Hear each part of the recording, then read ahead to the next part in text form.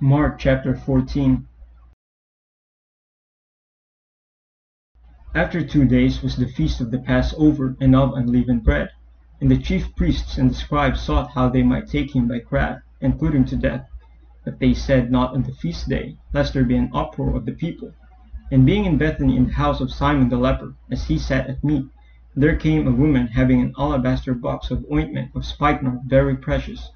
And she brake the box, and poured it on his head.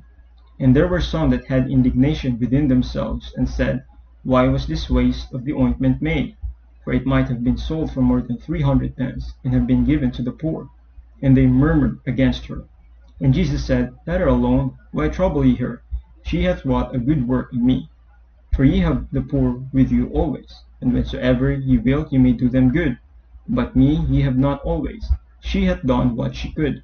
She is come aforehand to anoint my body to the burying. Verily I say unto you, wheresoever this gospel shall be preached throughout the whole world, this also that she hath done shall be spoken of for a memorial of her. And Judas Iscariot, one of the 12, went to the chief priests, and betrayed him unto them. And when they heard it, they were glad, and promised to give him money.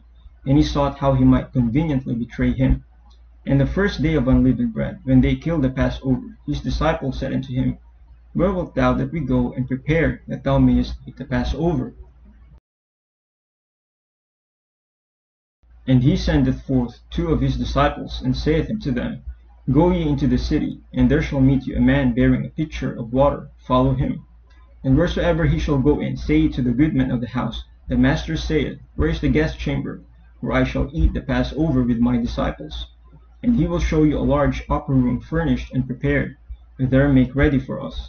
And his disciples went forth, and came into the city, and found as he had said unto them, and they made ready the Passover. And in the evening he cometh with the 12. And as they sat and did eat, Jesus said, Verily I say unto you, one of you which eateth with me shall betray me. And they began to be sorrowful, and to say unto him one by one, Is it I? And another said, Is it I? And he answered and said unto them, It is one of the 12, that dippeth with me in the dish. The Son of Man indeed goeth, as it is written of him, but woe to that man by whom the Son of Man is betrayed. Good were it for that man if he had never been born. And as they did eat, Jesus took bread, and blessed, and brake it, and gave it to them, and said, Take, eat, this is my body. And he took the cup, and when he had given thanks, he gave it to them, and they all drank of it. And he said unto them, This is my blood of the New Testament, which is shed for many. Verily I say unto you, I will drink no more of the fruit of the vine, until that day that I drink it new in the kingdom of God. And when they had sung an hymn, they went out into the Mount of Olives. And Jesus saith unto them, All ye shall be offended because of me this night. For it is written, I will smite the shepherd, and the sheep shall be scattered. But after that I am risen, I will go before you into Galilee. But Peter said unto him, Although all shall be offended, yet will not I. And Jesus saith unto him, Verily I say unto thee, that this day, even in this night, before the cock crow twice, thou shalt deny me thrice. But he spake the more vehemently, If I should die with thee, I will not deny thee in any wise. Likewise also said they all. And they came to a place which was named Gethsemane, and he said to his disciples, Sit ye here, while I shall pray. And he taketh with him Peter, and James, and John, and began to be sore amazed, and to be very heavy, and saith unto them, My soul is exceeding sorrowful unto death. Tarry ye here, and watch. And he went forward a little, and fell on the ground, and prayed that, if it were possible, the hour might pass from him. And he said, Abba, Father, all things are possible unto thee. Take away this cup from me. Nevertheless, not what I will, but what thou wilt. And he cometh, and findeth them sleeping, and saith unto Peter, Simon, sleepest thou? Couldest not thou watch 1 hour? Watch ye and pray, lest ye enter into temptation. The spirit truly is ready, but the flesh is weak. And again he went away, and prayed, and spake the same words. And when he returned, he found them asleep again, for their eyes were heavy, neither wist they what to answer him. And he cometh a third time, and saith unto them, Sleep on now, and take your rest. It is enough. The hour is come. Behold, the Son of Man is betrayed into the hands of sinners. Rise up, let us go. Lo, he that betrayeth me is at hand. And immediately, while he yet spake, cometh Judas, one of the 12, and with him a great multitude with swords and staves, from the chief priests and the scribes and the elders. And he that betrayed him had given them a token, saying, Whomsoever I shall kiss, that same is he. Take him, and lead him away safely. And as soon as he was come, he goeth straightway to him, and saith, Master, Master, and kissed him. And they laid their hands on him, and took him. And one of them that stood by drew a sword, and smote a servant of the high priest, and cut off his ear. And Jesus answered and said unto them, Are ye come out as against a thief, with swords and with staves, to take me? I was daily with you in the temple teaching, and ye took me not. But the scriptures must be fulfilled.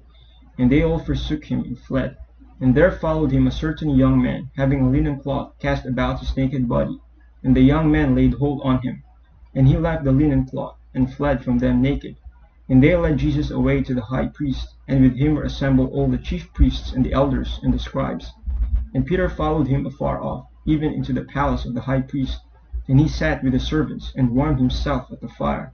And the chief priests and all the council sought for witness against Jesus to put him to death, and found none. For many bare false witness against him, but their witness agreed not together.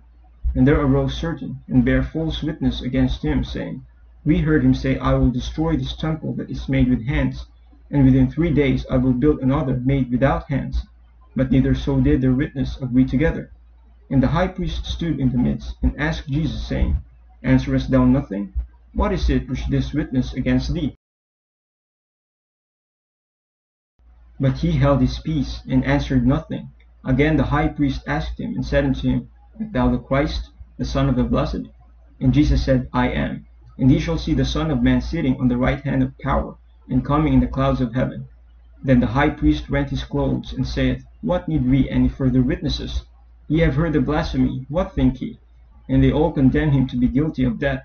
And some began to spit on him, and to cover his face, and to buffet him, and to say unto him, Prophesy. And the servants did strike him with the palms of their hands. And as Peter was beneath in the palace, there cometh one of the maids of the high priest. And when she saw Peter warming himself, she looked upon him, and said, And thou also wast with Jesus of Nazareth. But he denied, saying, I know not, neither understand I what thou sayest. And he went out into the porch, and the cock crew. And the maid saw him again, and began to say to them that stood by, This is one of them. And he denied it again. And a little after, they that stood by said again to Peter, Surely thou art one of them, for thou art a Galilean, and thy speech agreeth thereto. But he began to curse and to swear, saying, I know not this man of whom ye speak. And the second time the cock crew. And Peter called to mind the word that Jesus said unto him, Before the cock crow twice, thou shalt deny me thrice. And when he thought thereon, he wept.